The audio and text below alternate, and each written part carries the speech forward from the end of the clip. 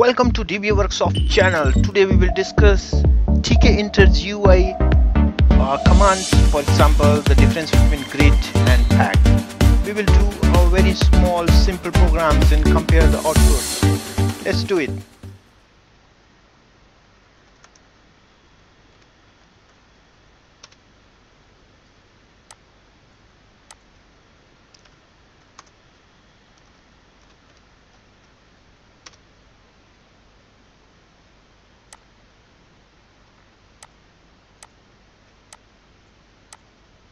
Okay, here is the first program. Here we have imported the library and we have created these empty functions, and then we have created this page1 function. We are calling it from here, and we have declared a variable over here, and window1 is an instance of tk, and we have defined the geometry here. We have defined the title, and we have created few labels and just align the grid. So this is the output over here, this one.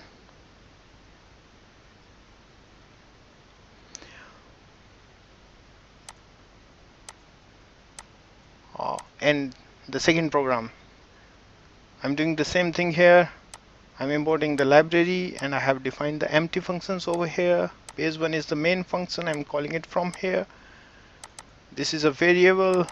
It is an instance of tk, and I have defined the geometry and title for this tk instance, and then I have defined label button, and that's it. And here I'm using pack. In the another program I'm using grid. The output is almost similar. So when we use grid and when we use pack, so when you have only single column or single row, you could use pack. If you need a more flexibility, if you need to go to the particular cell of different row number, different column number, grid makes the life easy.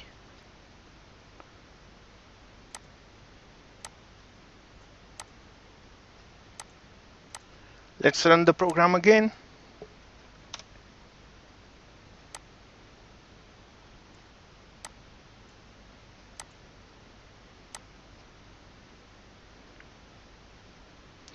This one is using grid. So we have a column 0, row 0. This is the first row, column 0. Here I have put this label over here, button over here, and then few labels, and then again button, then few labels, and then the close button over here. So this is how I placed things over grid. For example, if I want to move this register button to the next column, so for example this is my register button over here, and if I want to place it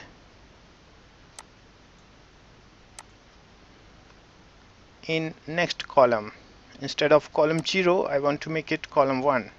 Let's see the impact. So here it is. I'm saving it and I have to run the program again.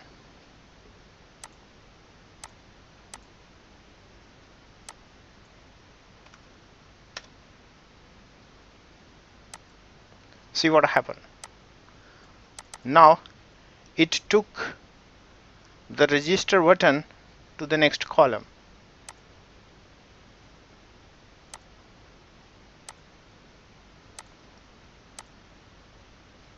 So let's close it out. Let's close this one,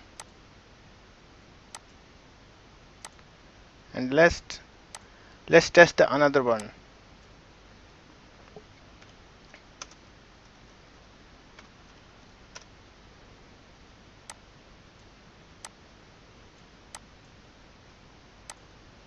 Here it is.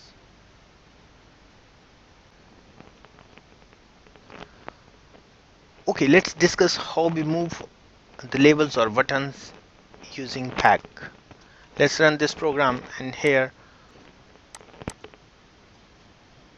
okay, here we have imported library, and these are just empty functions. This function is just destroying this window, and this is the main function we are calling it from here. So first of all, we have created instance of TK, and we have configured the background color, we have configured the geometry, I mean size and dimension of this screen, we have created using TK library. And now the title of this screen, and the first thing is a label. We are putting a label over there. It has a few attributes, the color, width, height, and a font it will use. And then we have a pack function over here. So pack is telling that okay, side is equal to top. That means it will place this label on the top of the screen. So that's why I just put it on the top. The next one is a button over here, and it has a side is equal to top. So because it also has a side equal to top, so that means it just go to the top position and just place to the very next to the previously put top item. So that's why the login button is placed over here.